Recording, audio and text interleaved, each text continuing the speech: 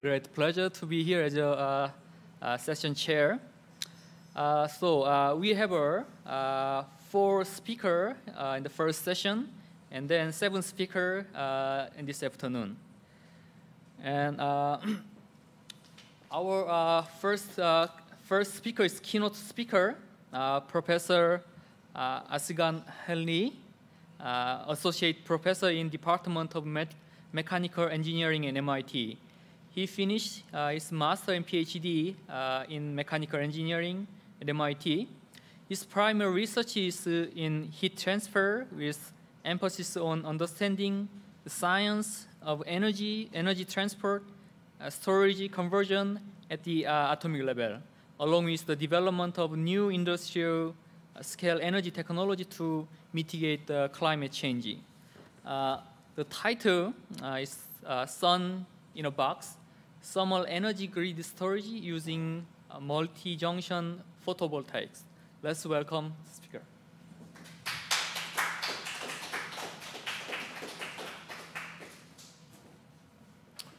All right, thanks for having me.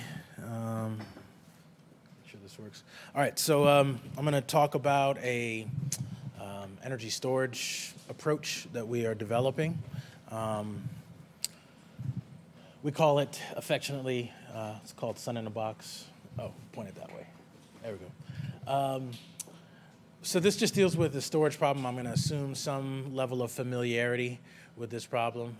Basically, the cost of solar and wind over the last decade has dropped a lot, such that now in the sunniest and windiest places on Earth, solar and wind is the cheapest form of electricity on Earth.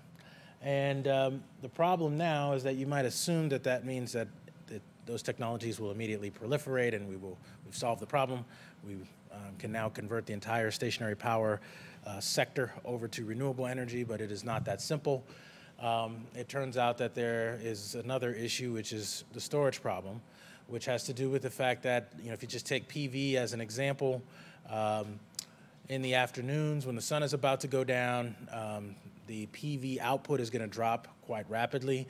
If you were to have a large fraction of the grid electricity supplied by that PV, you would have a very fast switch that would have to happen between PV output and some other technology which now has to kick in and make up the difference.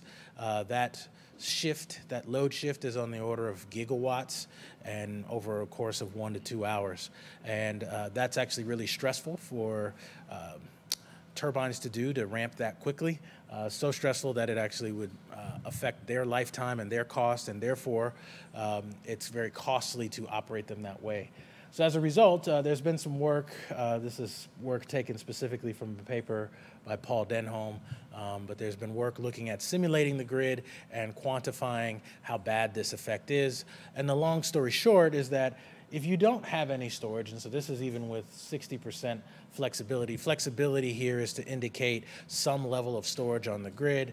But what this shows is that if you had even 60% flexibility, which is some storage, you run into this limit where at around 15 to 20% of the PV energy that you would want to supply to the grid completely gets thrown away. And so you run into a limit of how much PV and renewables you can actually put on the grid without enough storage. And so this shows that you definitely have to have lots more storage if you want to get to a fully renewable grid.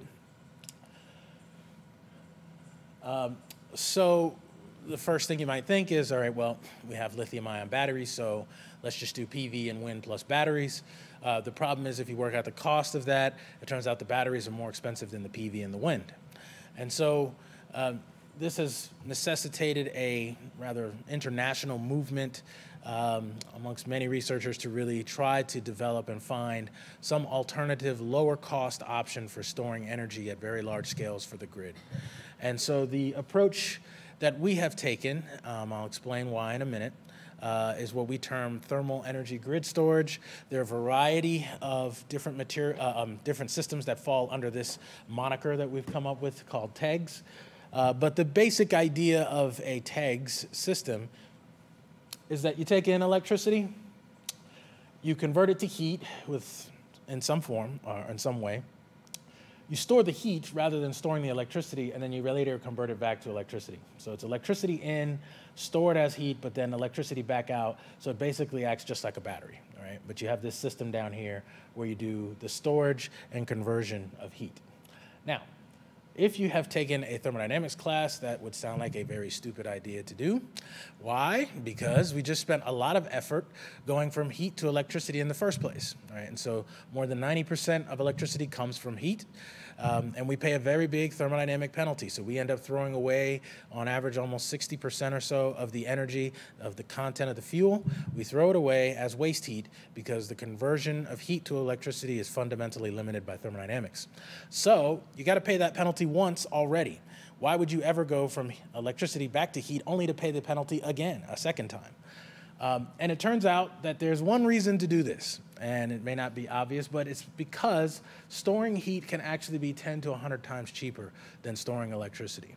So you're going to take, we acknowledged from the beginning, we are going to take a big hit on efficiency in the sense that the total amount of energy that we're able to put back on the grid, the electricity electricity out divided by the electricity in, which we'll call the round trip efficiency, that ratio is not going to be as high as we would like. But where we win is in the fact that the energy itself can be stored very cheaply. So the first conversion is not bad, right? You can basically run a resistor, and all of the electricity you put in can turn into heat. So you don't have to lose anything on the way in. It's on the way out where you're now converting a form of energy that has entropy to another form of energy that does not have entropy, where you have to lose some. You have to have some other form of energy and this conversion to carry away the residual entropy that is not going to the electricity.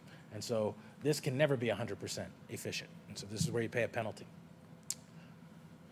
All right, so let's talk about, well, why is it so cheap? So let's talk about just kind of from an atomic level, thinking about from a very fundamental standpoint, why is it cheaper to do this? And I'll use the example of a battery, just as an example.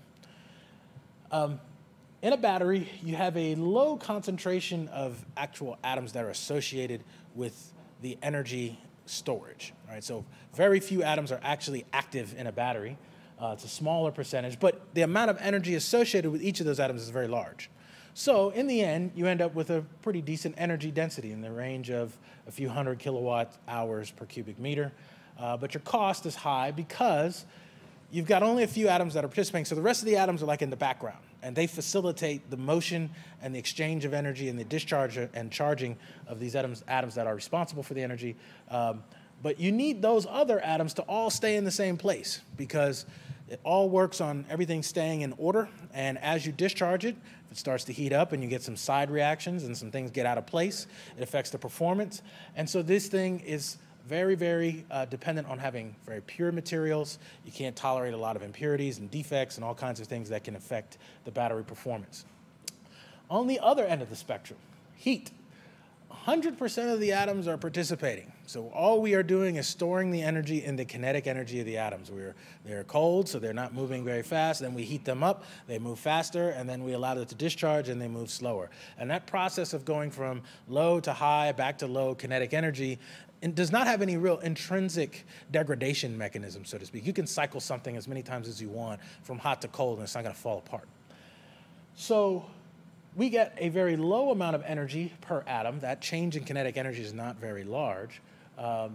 But we get the advantage that we can deal with disordered systems and scrap materials and very impurity-tolerant configurations. So that's the benefit. We can have very long lifetime. We can use dirty materials so we can get the cost down. And so this is ultimately where this notion of storing heat being cheaper is coming from. So let's do a simple estimate. Quick back-of-the-envelope calculation just so you can convince yourself this number is very low. So by comparison, cost of lithium-ion batteries is in the range of, let's say, $400 per kilowatt hour now. It's estimated, it's believed that they will get down to $150 per kilowatt hour at sufficiently large scales and economies of scale. So let's use that as a point of comparison. So if you imagine I'm going to store, let's say, liquid silicon. Take the heat capacity, take the cost of the material, which is about $1.50 per kilogram. This is not semiconductor grade silicon that's going to go in a PV cell. This is dirty silicon. It's only like 98% pure. You've only really done one step from sand, which is remove the oxygen. So it's got the residual impurities in it. And let's swing this material through a delta T, a change in temperature of, let's say, 500 degrees C. If you do that, you get the cost per unit energy, so the cost of storing one more unit of energy, from the product of Cp delta T, this is the cost divided by Cp delta T, which comes out to $11.50 per kilowatt hour thermal. And this is thermal energy that you're getting, not electricity. So you have to now account for the fact that you have to do this conversion, pay this penalty on efficiency. So let's just wave our hands for the moment and assume we're going to get something in the neighborhood of, let's say, 50% efficiency. That means the cost per unit energy of electricity is a factor of 2 higher. So it's about $22 or $23 per kilowatt hour.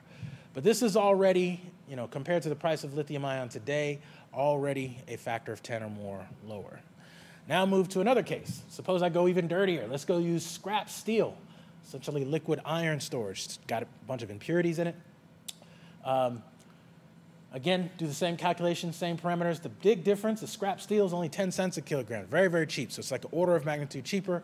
So the final cost comes out down less than $4 per kilowatt hour. So this is like 100 times cheaper than current battery costs. So this is very attractive from that sense. This is the only benefit we get by doing this storage of heat, is we get a low cost per unit energy. That's the only thing we benefit from. And so it's important that this number be very, very low so we can get the full benefits of it, and then we're going to take a lot of hits in the rest of everything else we do. So another immediate question you might ask is, well, why would you store heat? If you can store heat, it's just going to leak back out. If I put a cup of hot coffee on this table and I leave it an hour or two later, it's not hot anymore. Why is it not hot? Because the energy is actually leaking to the environment. The environment's being warmed up, and the same thing happens if you try to store heat in a big container. The energy is, in fact, going to leak out. But the rate or the time scale over which it cools down to the environment's temperature is related to the surface area to volume ratio. So here's the time constant. If you do a simple lump capacitance analysis, you take the mass of the fluid, heat capacity, multiplied by the resistance. You've got some wall that's in the way, and you've got some insulation. So that insulation resistance helps slow down the time it takes, the amount of time, increase the amount of time it takes to cool down. And so all that's here. And for a tank on the order of 10 meters in diameter, 10 meters tall, you end up with like tens of thousands of tons of liquid inside. So the mass is so huge, the time constant is on the order of months. So it takes a very, very long time for this to cool down. This approach is actually already, in a sense, commercialized, in the sense that you can go to a concentrated solar power plant. They've got these giant tanks, and these tanks, once they're hot, they will stay hot. All right? So even if you've got to shut the plant down for a week, 2 weeks, 3 weeks, this molten salt is not going to cool off and freeze inside the tank. All right? Generally speaking, you design these tanks to be so large that you lose less than about 1% of the energy per day. So if you imagine cycling your battery every day, you only pay about a 1% penalty due to the heat leakage to the environment. So the real question next that we worked on is, how important is efficiency? So if you think about other storage technologies, you think about batteries, supercapacitors, pumped hydro, a variety of different technologies. Generally speaking, their efficiencies are very high, meaning they're in the 80s and 90s percentile, okay? Sometimes they get down to this mid to high 70s, but generally speaking, these technologies are quite efficient. Electricity in and electricity out are almost the same. And for that reason, we were unable to find necessarily a framework for how do you quantify how big of a penalty you pay on your total cost or your total value proposition when you now account for having a low efficiency. And so this is what we need to do because we know our efficiency is going to be low. So we need to know how important is this penalty and how do we quantify that effect. So let's start here.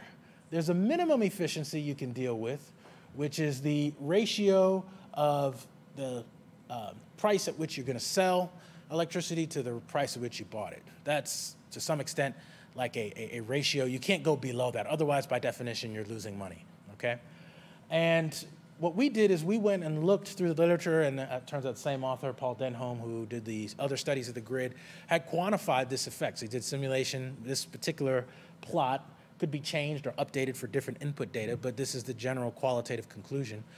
So he did simulation of the PJM grid in the Northeast and looked at if you were to have a storage resource with this efficiency, these parameters, like this amount of storage, this many hours of storage, then here's how much money it would make due to arbitrage in the course of a year, meaning buy low, sell high, okay?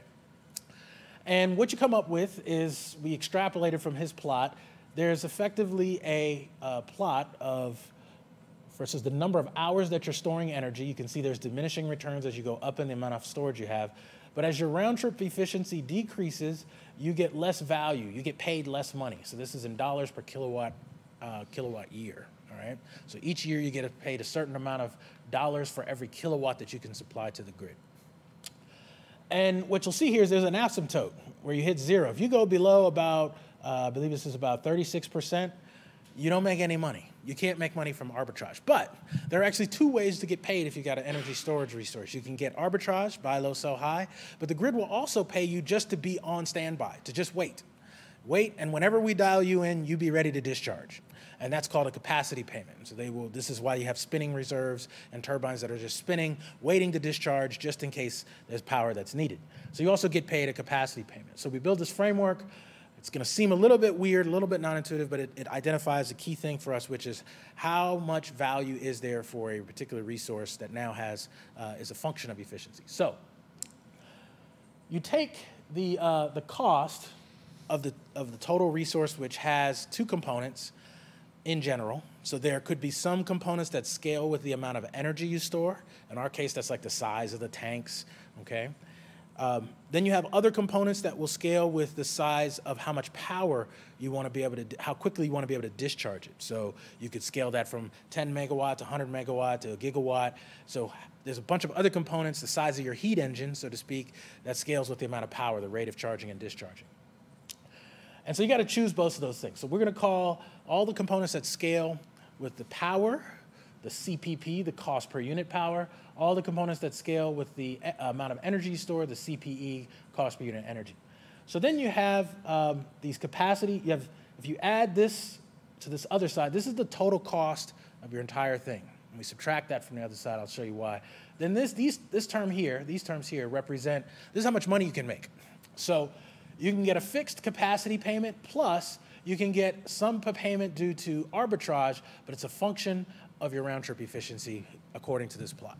So now the amount of money you can make is a function of your efficiency.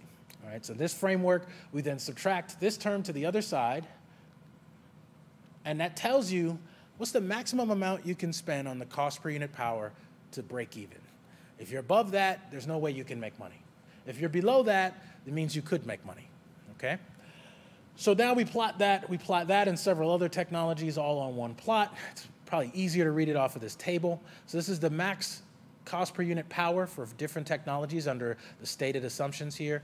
So we took lithium ion at that low asymptote at $150 a kilowatt hour. And what you see is the cost per unit power is negative. So what this tells you is that under these circumstances we assumed here, it's impossible for lithium ion to make money doing energy storage under these assumptions.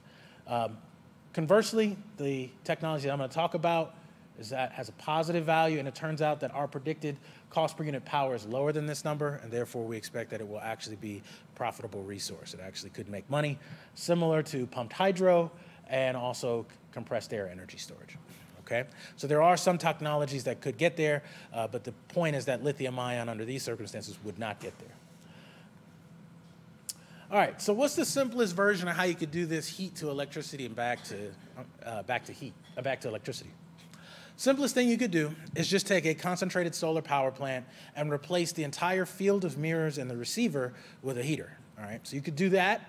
You could take in electricity from the grid, and you could heat up molten nitrate salt from what they operate now is about 250 degrees C, heat it up to 565 C, run it through a steam turbine. You'll get somewhere in the neighborhood of 35 to 38% efficiency.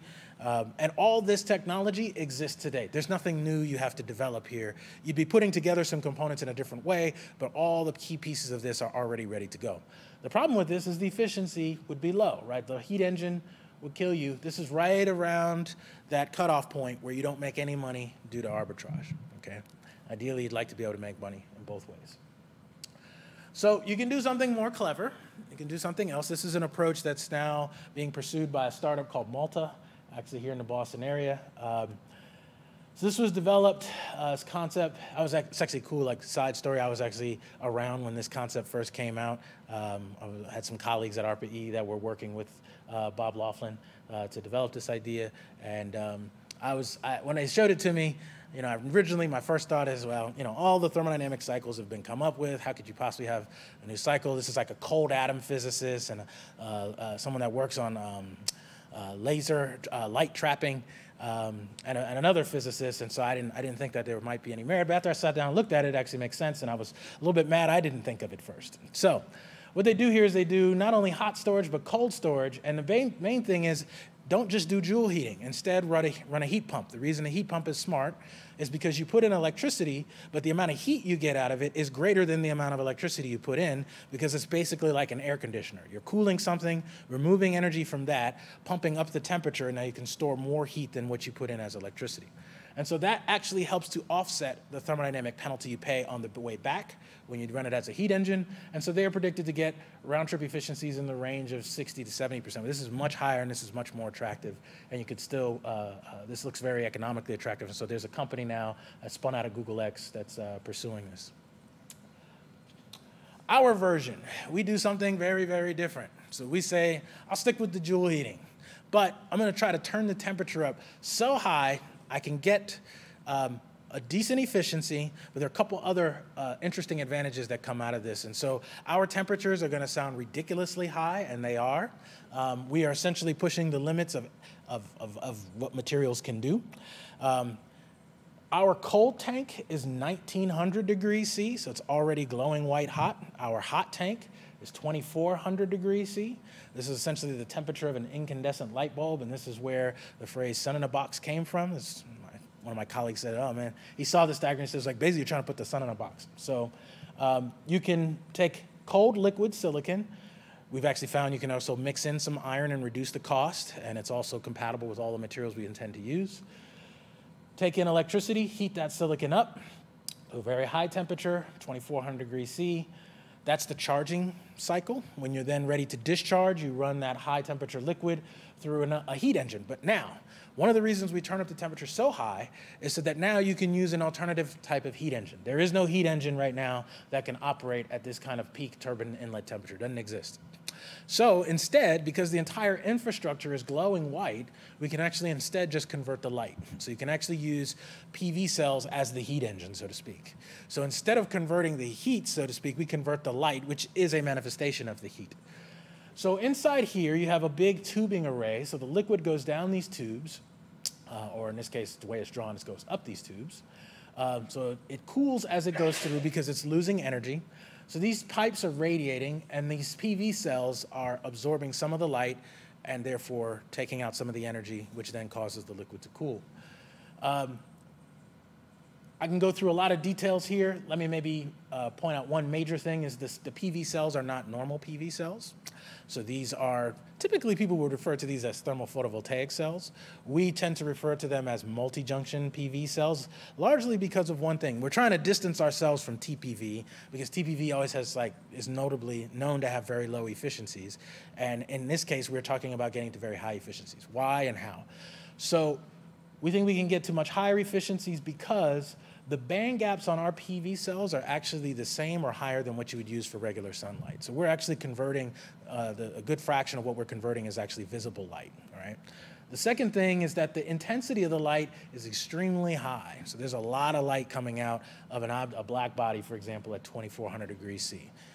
It's several megawatts per meter squared, all right? So this thing is very power dense. So for a very small amount of PV area, you can get a lot of power. The other thing about these PV cells is they're actually grown on top of a mirror. So we are not able to make use of all the light. We're actually not able to make use of the majority of the light. So the majority of the light goes through the PV cell, hits the mirror, and goes right back to the pipes, keeping them hot. So you trap that light so that it actually doesn't get wasted. This is different than a normal PV cell. If you put a PV cell out in the sun and you put a mirror on the back, anything that came from the sun that you didn't get on that first pass just went out to the sky and you lost it. In our case, our sun is in a box, so now all this light stays inside the system. We don't lose it. All right, so these are the main features of this. The cells are, of course, actively cooled, otherwise they'd heat up and not perform well. And also, we are not interested in doing pulling a vacuum to try and get rid of convective losses. We take that hit, and instead we've got a gas like argon or krypton in the gap. All right, so the next question you may ask is, well, what are you gonna make this out of, all right? At these ridiculous temperatures, there are essentially only two mass-manufactured, industrially manufactured materials that are even solid. Those two things are graphite and tungsten. And our entire system is made out of graphite and tungsten, okay? Almost entirely out of graphite. There's only tungsten in one spot, all right? And it's tungsten foil. Now, if you're thinking about materials and you're talking about a liquid metal, the big issue, of course, would be corrosion. So you don't want to use tungsten piping because, generally speaking, if you've got a metal liquid and a solid metal pipe, the liquid metal will dissolve away the solid metal pipe. The best analogy I can think of is it'd be like trying to pump sugar water through a pipe made out of sugar. You will quickly dissolve away your entire infrastructure. So this got us thinking about different classes of materials. And typically, most thermal infrastructures are built out of metals, so we're thinking different. We went back to the periodic table and you say, okay, well, there's metals down here like tin, lead, bismuth. They have low melting points, which are nice, and high boiling points that have a nice big liquidous range. But if you take one of the metals over here in this range and you pair it with something in this top right corner, borides, carbides, nitrides, oxides, and some silicides, these are all what we call ceramics. And the reason they're nice is because they are covalently bonded. And covalent bonds can be very stiff bonds. Stiff bonds do not like to break, right? They have a very deep energy well. And that means that it's very difficult for these materials to be corroded, meaning they don't want to exchange that very strong bond they have for a weaker bond. So by using ceramics with liquid metals, we can actually enter into regimes where we actually have the materials that are thermodynamically stable with respect to each other. There's no corrosion at any time scale. It's a beautiful regime to operate in. So our key new idea was to use liquid metal with ceramics rather than metal piping. Now, next question you might say is, how are you going to pump it? And if you're going to use ceramics, how are you going to seal it, right? One of the main reasons we use metal for an entire infrastructure is because you can weld it. You can weld it shut and it's not going to leak. But if you're going to use ceramics, you can't weld ceramics. So this was our big contribution. We had a paper that came out in 2017. We spent several years trying to develop this. It took a while before we eventually figured it out. But essentially, the secret sauce in what we do is effectively we have figured out how to seal ceramic joints. All right, so we can make an all graphite system. Every connection is all graphite, and we can flow liquid metal through it. So the first test we did was with liquid tin. We actually made an all ceramic pump. It's actually made out of aluminum nitride, boron nitride composite. And this is kind of what the setup looks like. This is an actual snapshot of this test while it's running. So we pumped liquid tin at 1350 C, all right? So it's the hottest pump on record, and we actually could have gone hotter. The reason we didn't go hotter was because we ran out of heater power, right? So this is where it stagnated. We ran out of heater power because we thought, we were like, if we do this, everybody told us we weren't gonna be able to do it. And we said, if we do this, we have to get it on video. So we had to make a hole in the insulation. If you make a hole in the insulation, a bunch of light is gonna get out, and so we lost a bunch of heat doing that, so we couldn't go hotter. But we could go hotter, and we're planning to go hotter very soon to actually try to pump at 2400 degrees C. All right, so that's 1400 C, but what about 2400 degrees C? That's literally 1,000 degrees hotter, okay? So proving 1400 degrees C may not convince you.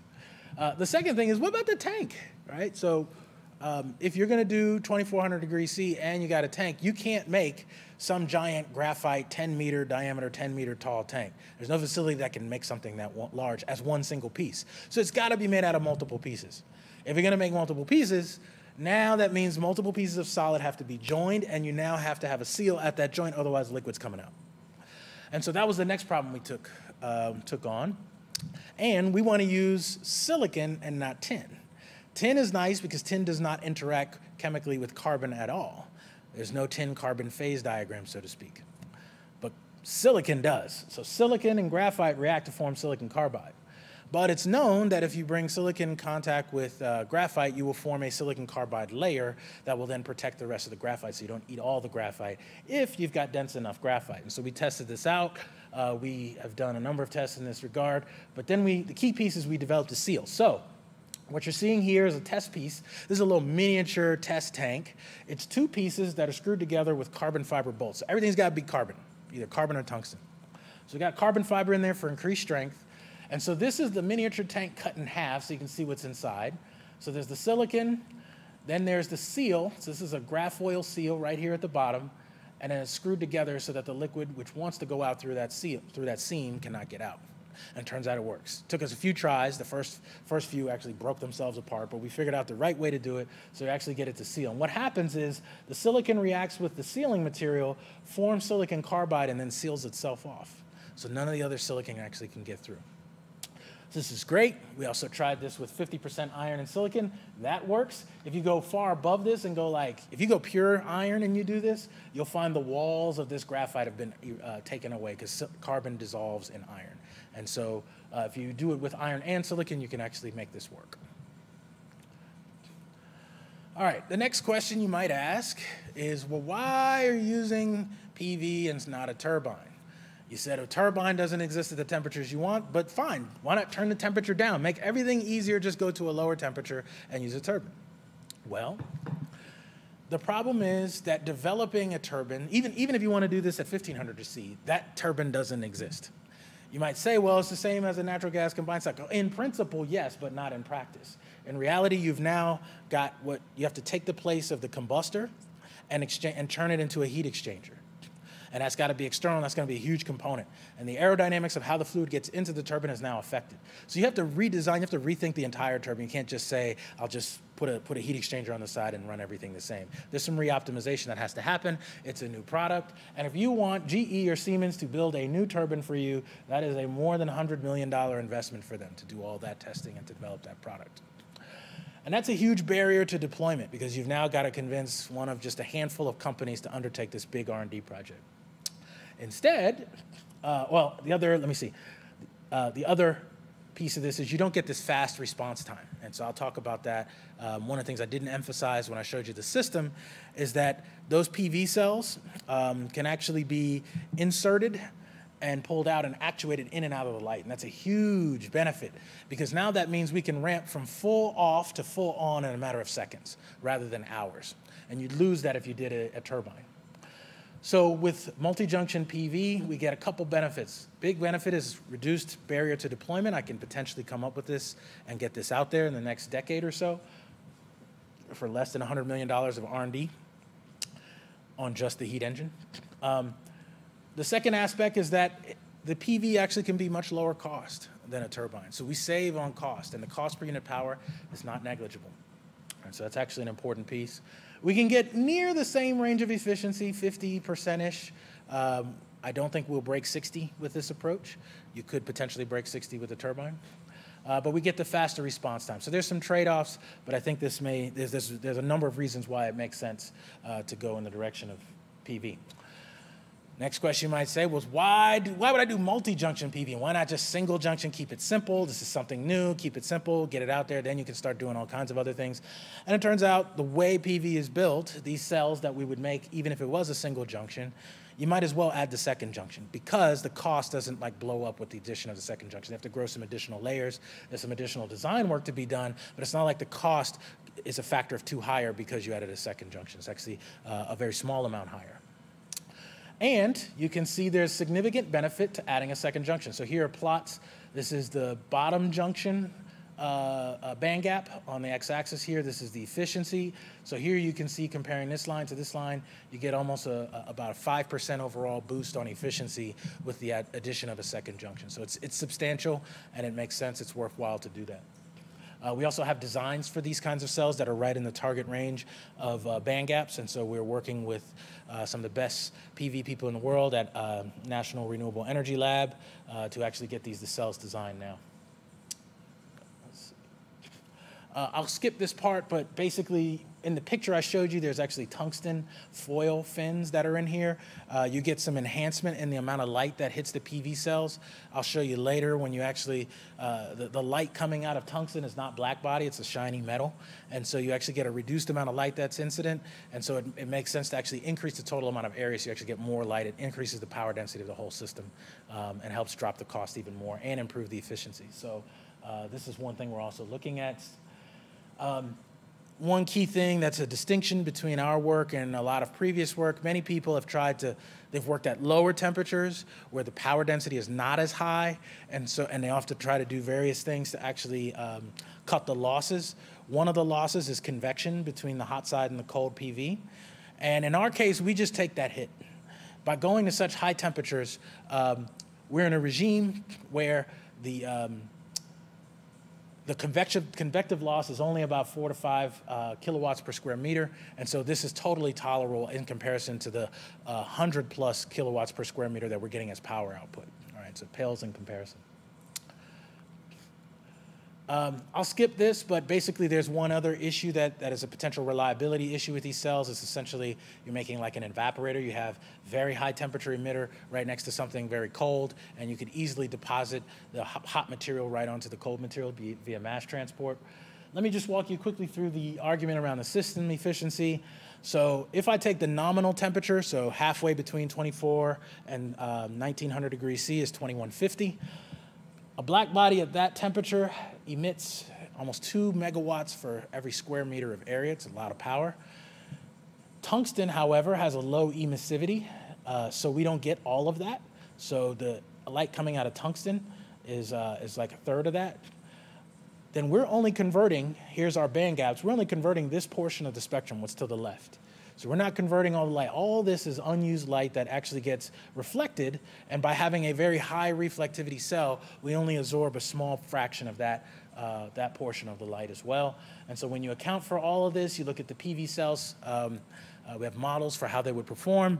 You get about 120 kilowatts per square meter, you get a bunch of heat generation, and you get some absorption below band gap. And if you also add in the convection that I showed you on the previous slide, the total amount of heat going in here is about 235 kilowatts per square meter. You take the 123 kilowatts per square meter output, divide by that, and you get 52%. All right, so this is the range of efficiency that we're expecting. Almost done. Here's the cost. Main thing to show you here is that we have two versions of our cost model, one that is very conservative, one that is much less conservative, and the most conservative version gets us with a cost per unit energy of around $40 to $45 per kilowatt hour, and a cost per unit power of about 40 cents a watt. And we have another version if we make certain changes to the system that lower the costs, which are a little bit more risky, they require a little bit more development. This could get our costs down to between $5 and $10 and around 20 cents a watt. And it's important to see here, when we get to this 20 cents a watt regime, what's dominating is the cooling system. So you got a dry cooling system outside, and that's actually the predominant thing we're paying for. The PV cells actually become almost free in that case. All right.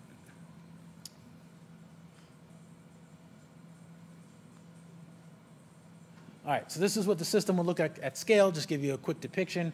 100 megawatts, 10 hours of storage. That's a gigawatt hour of storage. You can see a little truck down there with a person.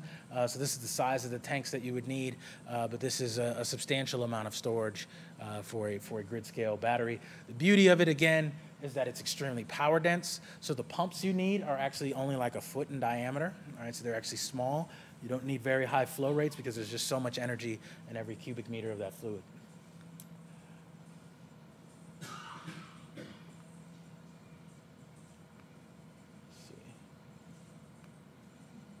There we go. So what's next? Last slide. We're in the process of building a prototype.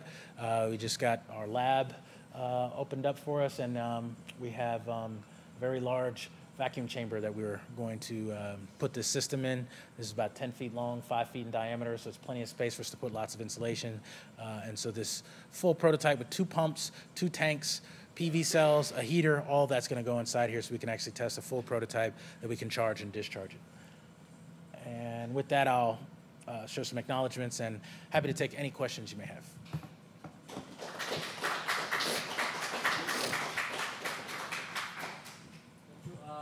So now it's time for the question and comment.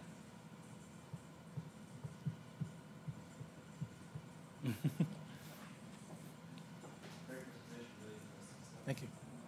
I noticed that your efficiency for your system is at 52%, so that's lower than what you quoted in the heat pump storage at 6+700. So what are the advantages of it? Is it just that it's on such a larger scale and you can produce more energy? So the main advantage we have over, we have two advantages over the pumped heat storage approach. One is our cost per unit energy is lower, because we're actually able to swing the temperature delta T bigger than them. And so in the case of molten nitrate salt, they go up to 565 C, and down to melting point of the salt is like 250. So they got about a little less than 300 degree delta T, and we can go to 500. We can actually even go to higher, because we're pretty far above the melting point of the material. So melting point is like 1550 or so. When you alloy it, it's going to be more like 1500. So we've done some economics. It actually makes sense to actually have the delta T go even further down and take the hit on the PV efficiency by going down to a lower temperature. Second advantage we have is that the discharge time. The ramp rate, right? Remember, so I told you the PV can dip in and out, and that's one advantage that they don't also have. But I do think their approach is quite competitive.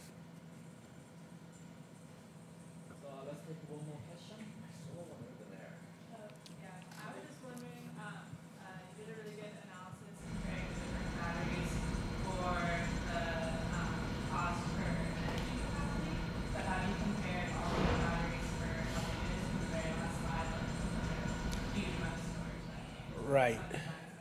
So the way that model is built, it's independent of the size. So it's just cost per unit energy evaluated at some size. Most of the other technologies are rather modular, or if they're not, we're taking that value at a large enough scale where it is cost effective. In the case of batteries, making them bigger doesn't make them any cheaper. And so they don't get any benefit from that. And so what the main reason to pick a size and say 100 megawatts, 10 hours of storage, is to, one, show you the scale where our approach, the power and energy scale where our approach would become cost effective. I meant like the meter cube, like the actual size of the battery. Yeah, that's what I'm referring to. So you have a certain energy density, which is order hundreds of kilowatt hours per meter cubed, and so we need to be big enough so that that heat leakage is suppressed. Okay, let's thank the speaker.